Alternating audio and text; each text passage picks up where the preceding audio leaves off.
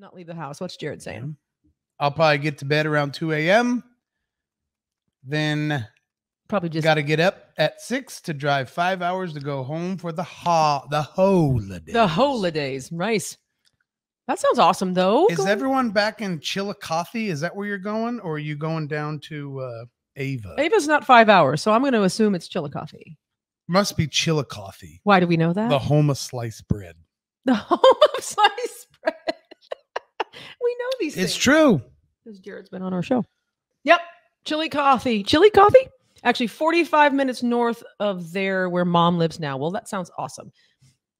I love it. Love it, love it, love it. That's so weird that it's 5 hours to get there. It feels like it's less. And you're still in Missouri. Right. That's crazy. It's not a very big state, but it's still... Jared, have you been to Marceline? We're thinking of going to Marceline. It's not exactly on the way to Chillicothe, but it's up there. Didn't know if you ever swung into the old hometown of Walt Disney.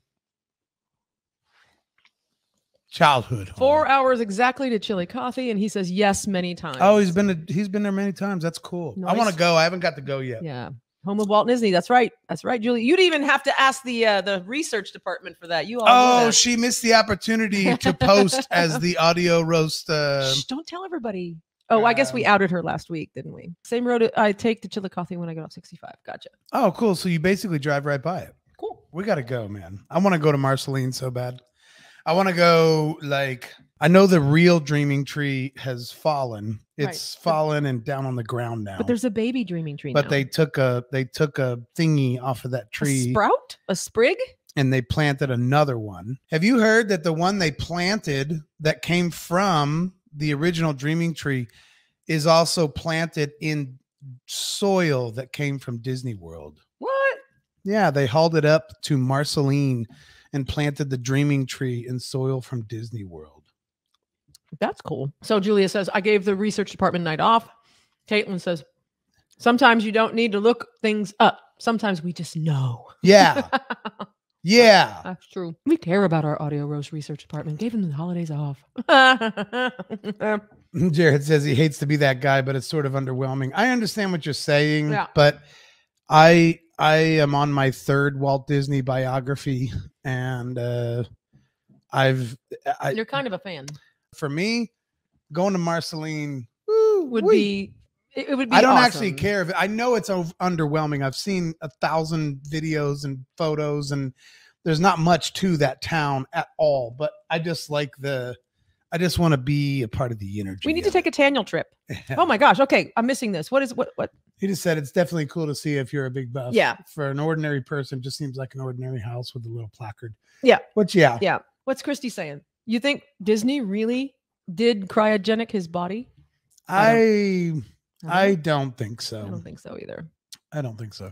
But I actually went to Kansas City. Julia Drake Cobb probably already knows all this, but I've also seen the Walt Disney fun things to see in Kansas City. Mm-hmm. Probably have already talked about it on the show, but the studio where he actually got started, we've been to that studio. It's just an abandoned Some of building. you probably remember the story that I forced my son to steal a couple bricks from Walt Disney's studio in Kansas City because he could fit through. And then we also went to his house, the house he lived in, and actually saw the shed out back where when he went bankrupt, he started doing animations all by himself, literally by himself, inside a little shed that was in the backyard of this house. And we went up and saw all that stuff. It was pretty ghetto. Pretty ghetto. Yeah, it's got like somebody else's drawn Disney characters on the outside of this old it's building. Rough. It's empty. You can look in there and there's nothing. There's a dirt floor. I was a little afraid to get out of the car. It's pretty sad. Yeah, Julia just said the studio's in a dodgy part of town. I know, that's what I'm saying. I was actually scared to get out of the car, but I had to. We were in town for 21 Pilots. And I was riding with Kenzie and Cindy Ballou, and you were riding with Elvis and his girlfriend at the time. Yeah. And we both went to the studio, and they were even parking their car. Like Cindy was parking her car like, And I just jumped right out. I mean, you and I have been on the road. We've been in dodgy places, but then the fence could peel back just a little bit, and Elvis just squeezed right through there. Yeah, and we stole a couple bricks that had fallen out of some of the upper windows. We borrowed second-story them. windows. We borrowed them. Julia actually hasn't been there. Yes, I finally beat Julia to something. Tune in live every Thursday night at 7 p.m. Central on the Unsung Screamers Facebook page, YouTube channel, and Twitter. And check out our Unsung Screamers podcast wherever you get your podcasts.